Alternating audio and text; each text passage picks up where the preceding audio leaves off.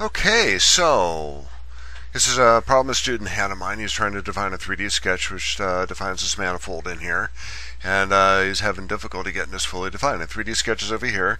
What we have in here is a 3D sketch master that actually defines the other 3D sketches, which define the different manifolds that we have in here, different pipes that go into one central area in here. So let's go into 3D sketch and take a look at that and see what we can do.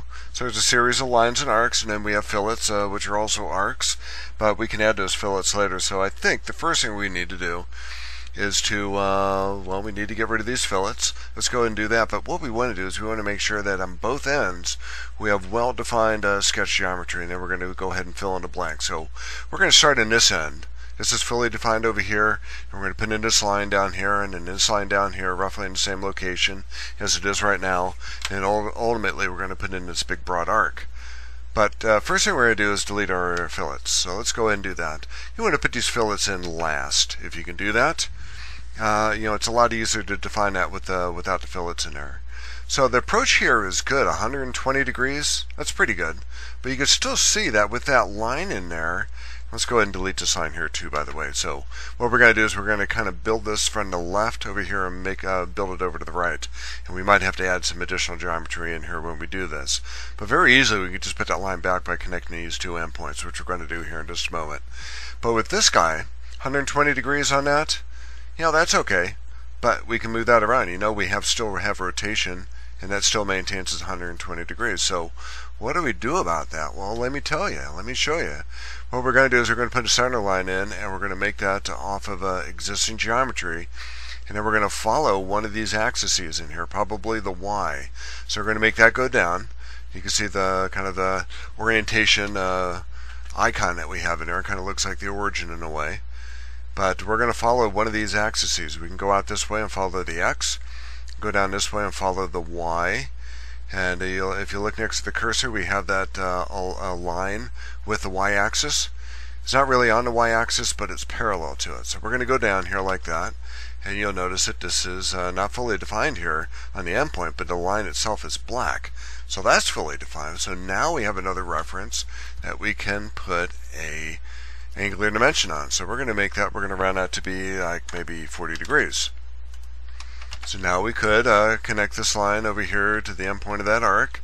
What we're going to do is get it kind of close, so we're going to drop it out there and kind of rotate that around, and just to see if it's close. You don't want to make that connection yet. So that's probably okay. So we're going to do the same thing here. A couple different dimensions between this line and that line. Angular dimension, round that up, maybe 135. And then between this line and another line we haven't sketched in yet, so let's go ahead and do that. And to be consistent, we're going to go ahead and sketch a line again down along the y-axis, but we could just go off on the x-axis too. As long as we follow one of these axes, this one is a sketch relation along the x. Now we're going to put a dimension here between this one and that one. And again, it might be better if we're consistent with this and just did them all along the y, so their dimensions are a little bit easier to read because these are all kind of going off in different directions. But we're going to make that 153. And now it's kind of way off over here, but we're going to bring that back, tame that animal, and now we're going to take this point, put it on the end point of that line, kind of close to what it was before, and we're going to get this almost fully defined, if not over-defined. So if we take a look at this tangent relationship up here, it's going to be tangent up there, coincident down here. What we like to do is make this and this tangent, and when we do that, oh, what a disappointment. So we can't make that tangent, but if you actually look at it, you can see that it's not going to be tangent, and we have that line fully defined by these two dimensions. But if you take out one of these dimensions, like this one, now it's going to solve itself. Still have the other angular dimension in there. Just make sure we only put in that one dimension there just temporarily until we got that fully defined, and now we don't need that dimension anymore, that angular dimension, so now it's fully defined. So one more thing in here, now we have this thing over here. We don't want this bend in here, and you said you're having difficulty with that getting that defined. So let's go ahead and do the same thing. Let's go ahead and take out this that fillet in there and kind of get that defined, so we know that this is fully defined in here. So let's do this. Do what we did before. Let's take that center line, sketch this down along the y-axis again, Let's put an angle between that so we can get this fully defined. We didn't move that line around too much, but we're going to make that 53 degrees. And now that's not fully defined, so what do we need to do? We need to do another dimension. Probably should have done this first. We're going to go between that line and this line and round it up 143. So that should be fully defined. So now we have a tangent relationship here. Don't have a tangent relationship here, but if we try to put that in, let's see what happens. Make that tangent. Doesn't like it, but I think if we took out one of these angular dimensions in here, bang, now it does like it. So that's that one angular dimension in here. We might be able to take that dimension and take that thing out. Yeah, look. You want to select the dimension, not the value of the dimension. We might be able to do something very similar by putting in a distance in here, like maybe 2 inches. So if this is more important than the angles, go ahead and put the distance in. But that's how you do that.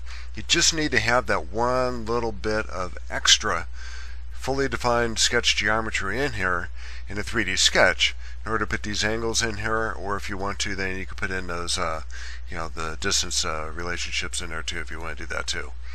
Last thing you want to do is put in a fillet. We're going to make all these 2 inches. So when everything's fully defined, then you're safe to put in fillets. So we're going to put a fillet in here. Don't need one there. So I think just 3 fillets will do it. And one last thing in here. I noticed this little line, like what is this? So let's go ahead and delete that. I think what you have in here is a stack line. You have to be careful with stack lines. Now this is kind of a master, so we're going to be doing a 3D sketch, convert entities for each one of these individual sweep features that you have. But you want to make sure you don't have stack lines in SolidWorks. It doesn't always work out and kind of hides errors. It may not be apparent right away. And sometimes when you have stack lines, you get really thin lines in here like this. But we have a lot of geometry going on here, which is probably the reason why that is thin.